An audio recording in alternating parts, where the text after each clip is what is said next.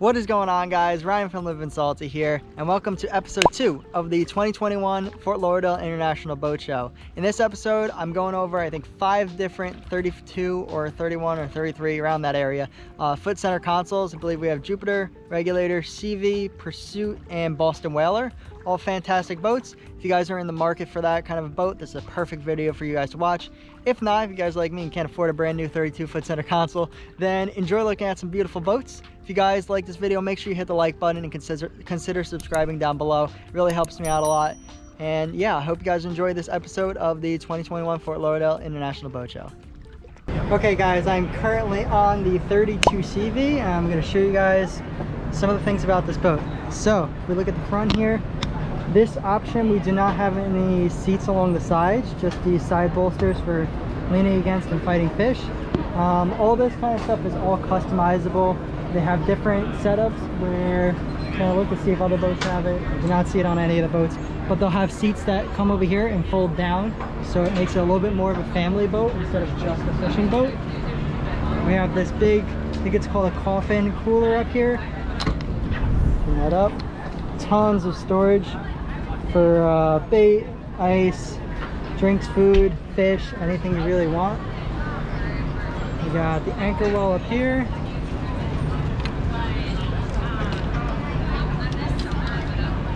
Nice big anchor well. One thing you'll notice on all CVs is the amount of rod holders that they have. I mean, you got 1, 2, 3. That's a cup holder. 4, 5, cup holder. 6, 7, 8, 9. 9 on just one side. Then you have 1, 2, 3 in the back with 2 cup holders, 1 more down the middle, and another 1, 2, 3, 4, 5 cup holder, 6, 7 cup holder, 8, 9, 10. 10 on this side, 9 on the other side. I think 3 in the back, or 3 or 4 in the back. So overall, just tons of rod holders, which is great for if you're kite fishing or anything. You can put 1 kite up in the front, 1 kite up in the back, and you can have poles. You gotta have your 3 poles, or however many rigs you're gonna run on the kite.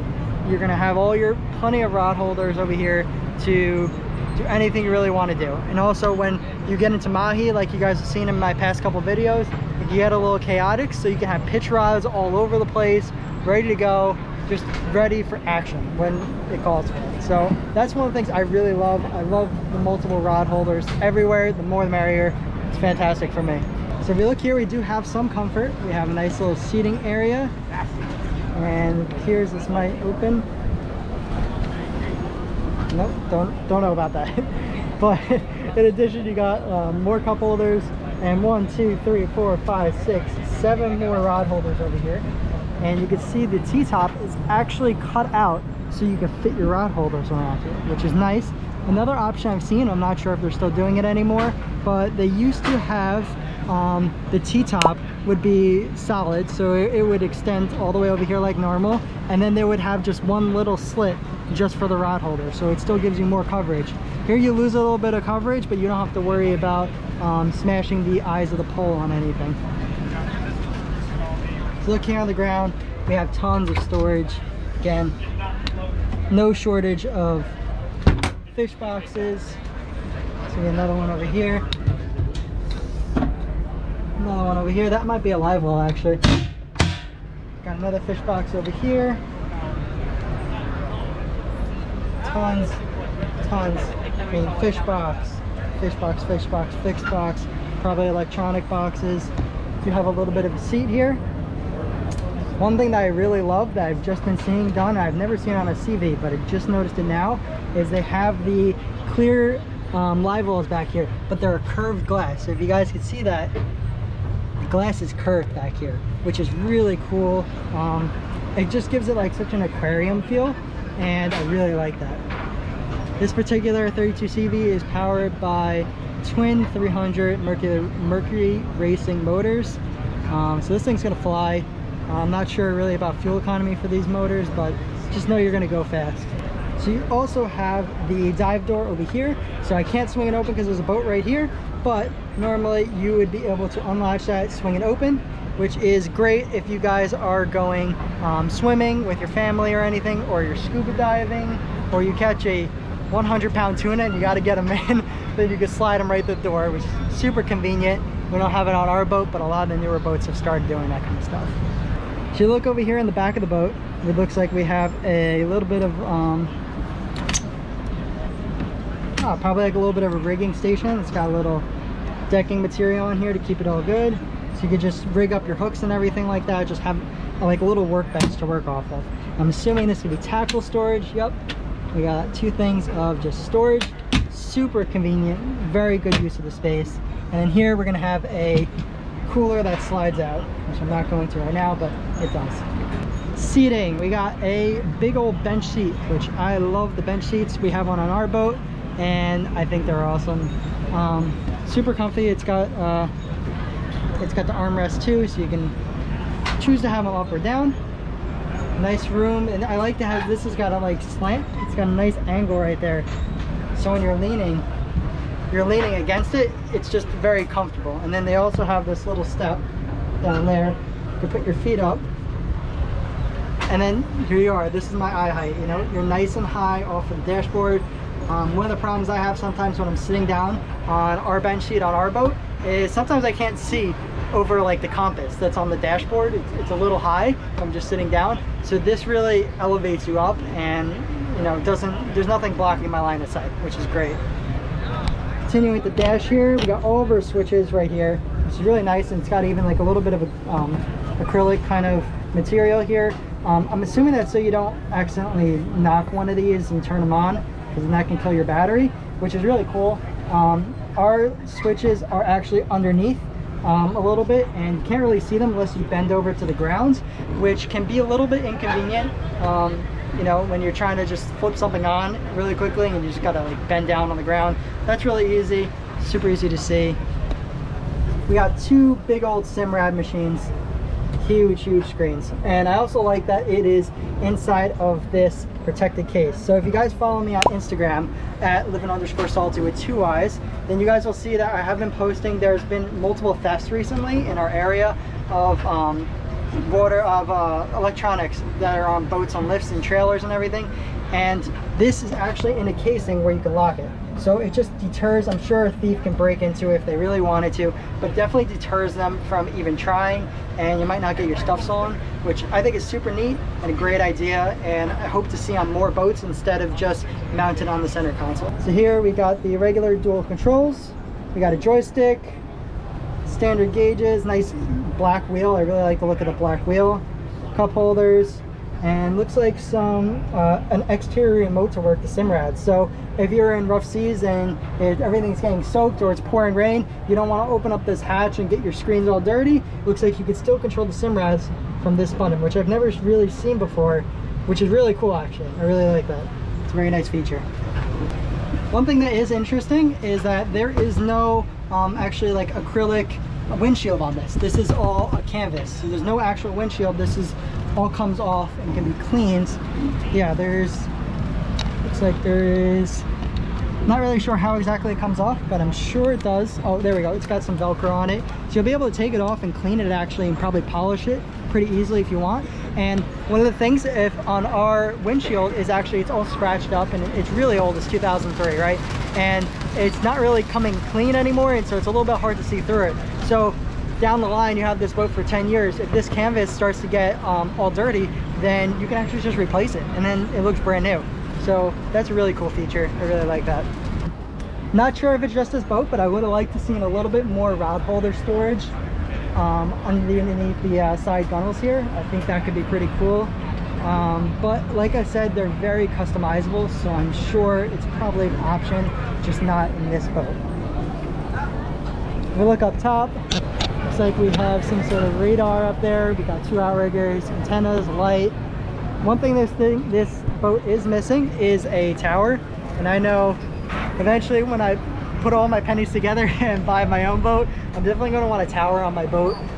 It's super helpful when you're out there to be able to actually stand up on a tower and look out for the mahi. As I've seen, I end up most of the time just standing on the side gunnels over here, which in rough weather can get a little bit sketchy, but you know, I make do. But having a tower up there would be awesome. If you guys checked out my last mahi fishing video, I was on my buddy Chris's boat and he has a tower up there, and he let me ride in the tower for a while on the way back. It was so awesome, guys. It was surreal.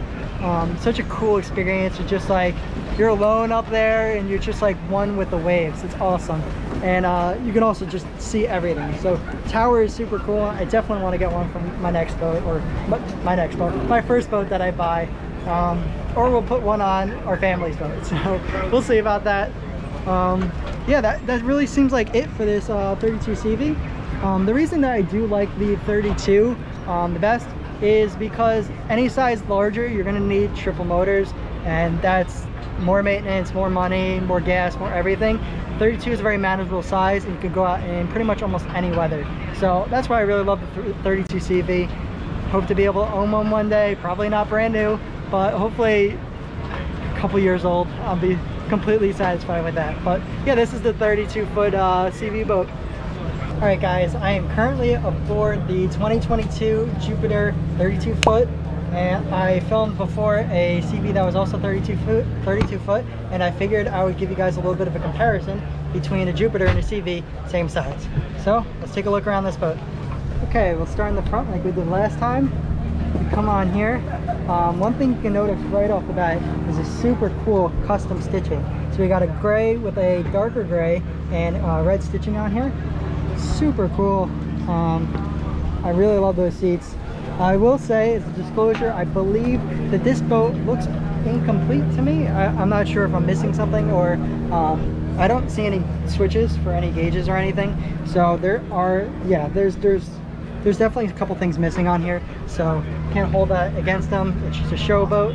I will say I don't know what the price of that CV was. If I remember, I'll try to throw it on the screen, but this one is $615,000 for the boat show price, which is a hefty price tag for a center console here. So starting in the front, we have two lounge seats, big old lounge seats, very cool.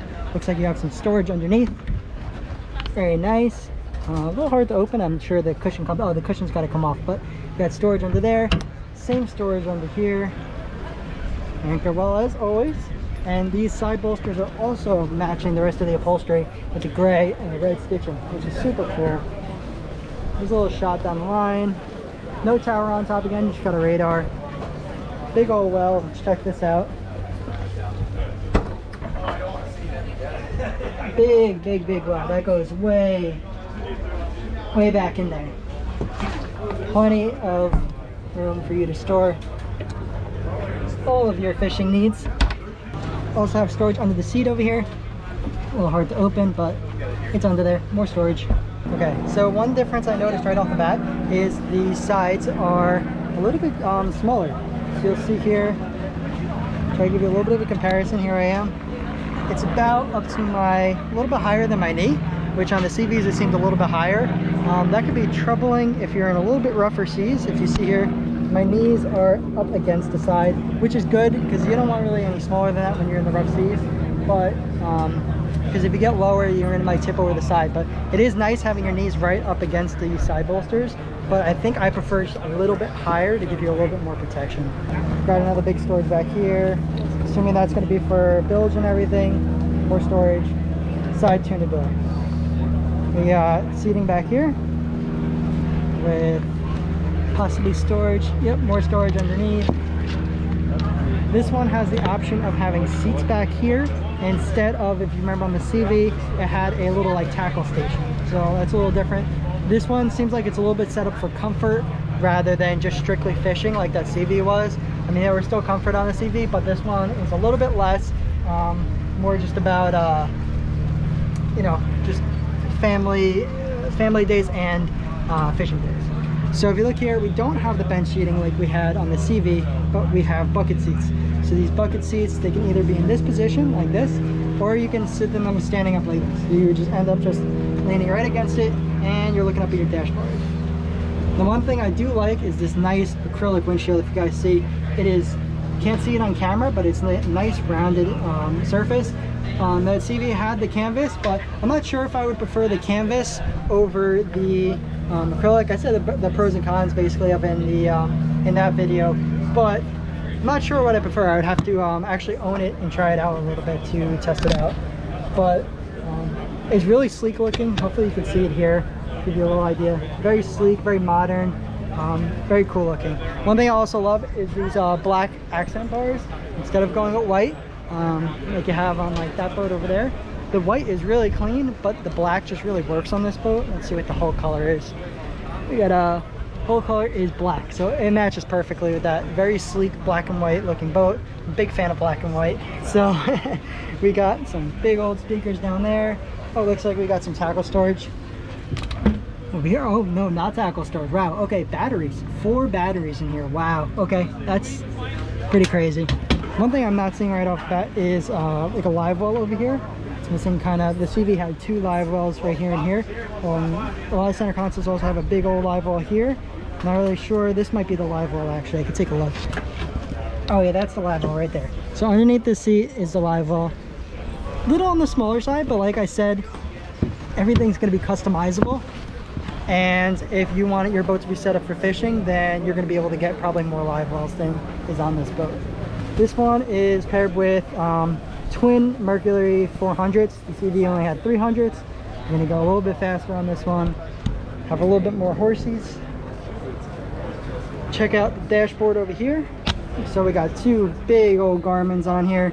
Unlike the CV, it doesn't have a protected little enclosure where you can lock your electronics inside, but it does have joystick like the last one. It doesn't have the controls for the Garmin, but like I said, this seems a little like it's missing some stuff. Let's see underneath. Yeah, we don't have any switches, as you can tell, under here, so I'm assuming that they still have to add in a bunch of stuff, and they can pretty much add in anything you want. Everything's customizable, guys.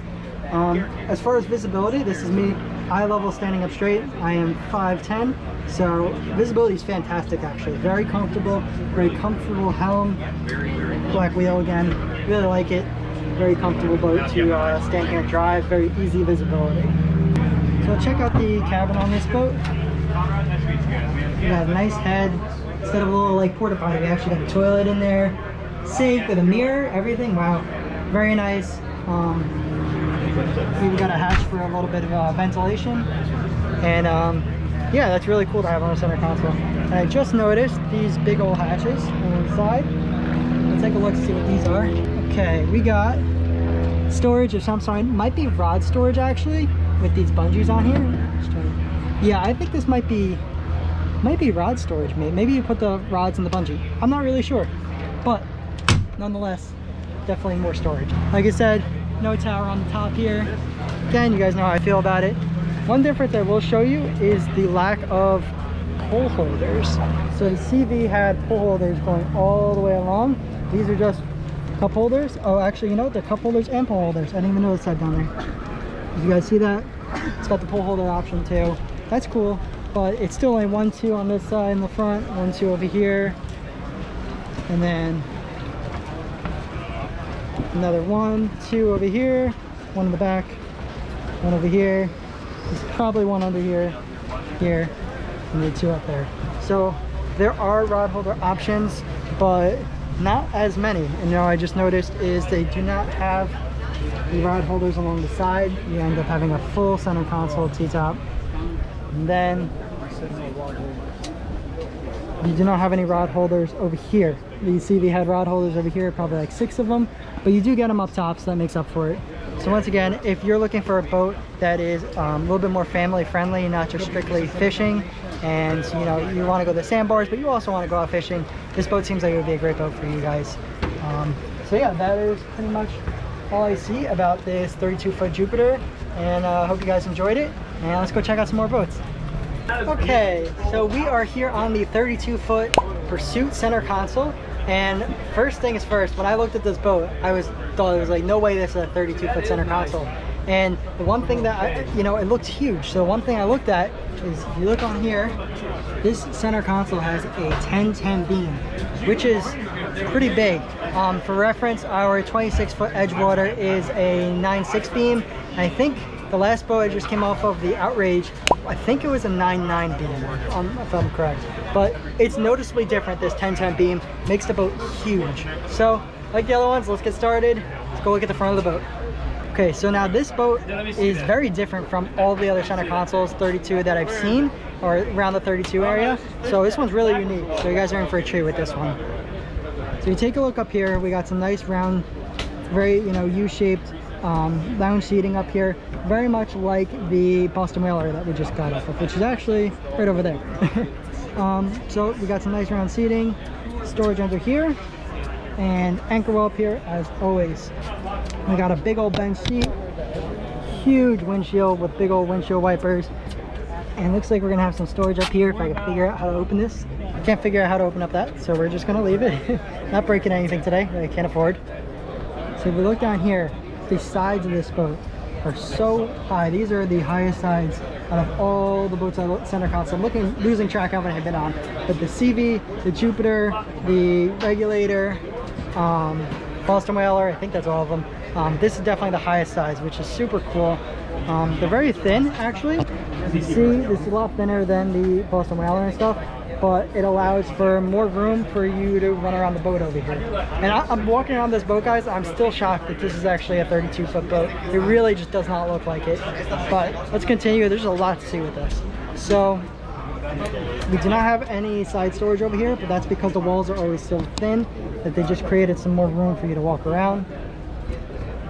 Looks like we have some storage over here. Big old speakers, no storage, no storage. This is the thing that really stood out to me here. This is where the cabin is. Instead of being on the port side like the other ones, this one's right here in the center console, which honestly, I'm not sure if I'm a huge fan of, but when you guys see the size of this cabin, this is insane. Let's take a walk in. Here's the cabin.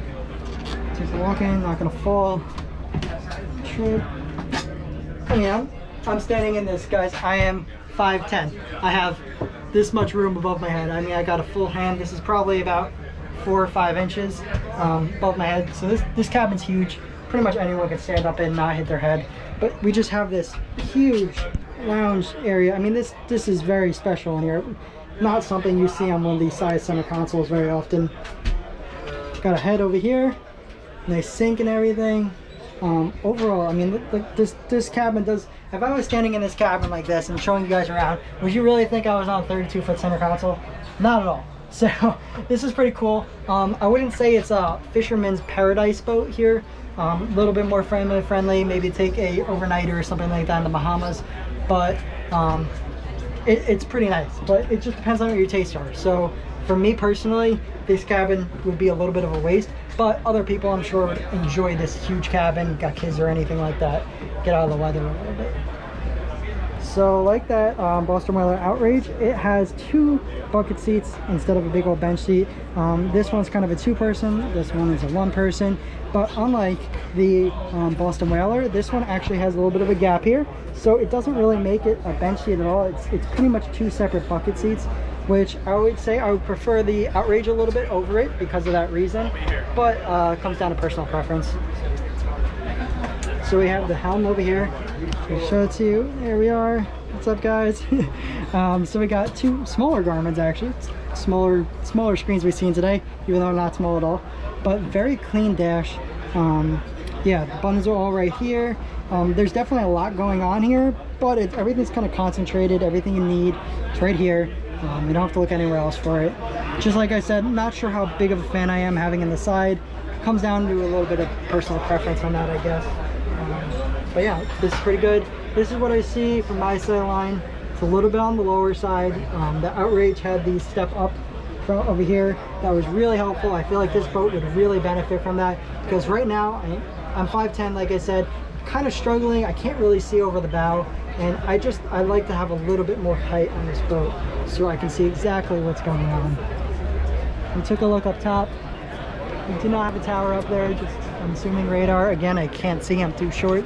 And I do not see any ladders or anything, but you can always get a tower on a boat, guys. It's pretty simple nowadays. Everyone kind of does it.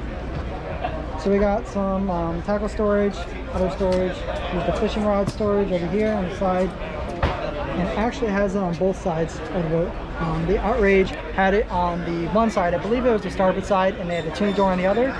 This one still does have a tuna door, actually, just found right here. and it has the rod storage there and there. So a little bit of a pro. You get some more rod storage and the tuna door. Like the other boat's nice, thin, long well for you to throw your fish in.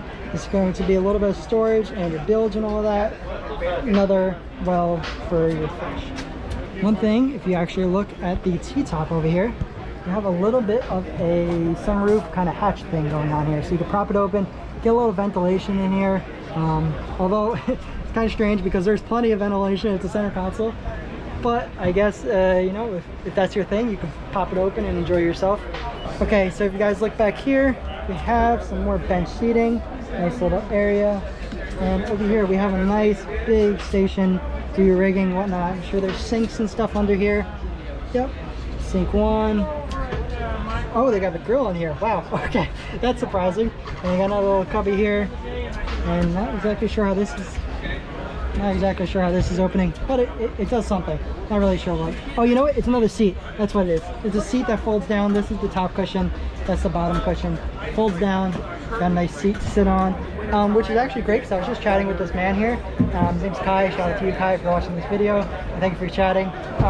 But you can sit here and you can just watch your poles trolling and stuff, which is super big pro, because with our bucket seat, we only have a bucket seat that's facing forward, so we have to turn around and just like sit awkwardly to kind of look at our poles, or we have to stand up. So it's nice that they have the option to just sit down over here and watch your poles trolling out the back. So that's definitely a really cool feature to see on this huge 32-foot Pursuit.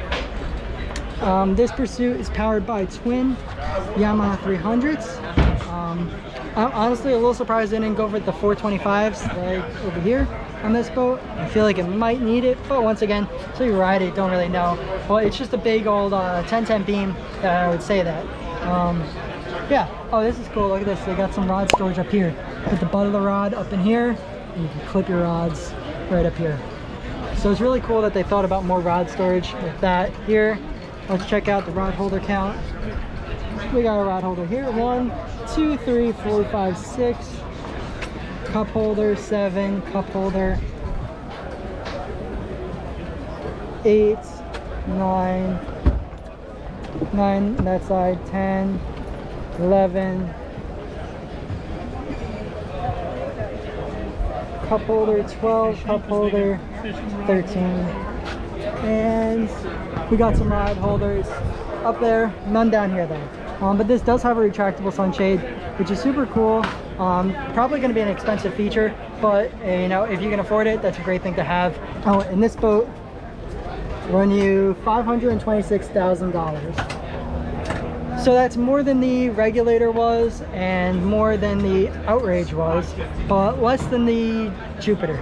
And I don't know about the price of the CV yet. So it's definitely going to run you a little bit, but you seem like you're getting a really nice boat. Again, it's a little bit more of a luxurious boat instead of just a strictly fishing boat. And yeah, overall, everything looks really good here. There's a lot of really solid 32 area center consoles that you guys can get, and really doesn't seem like you go wrong with any of them. But still here, still got a lot of time at the boat show, so I'm gonna go see as many of these boats as I can and keep showing it to you guys. So I'll see you guys in the next boat.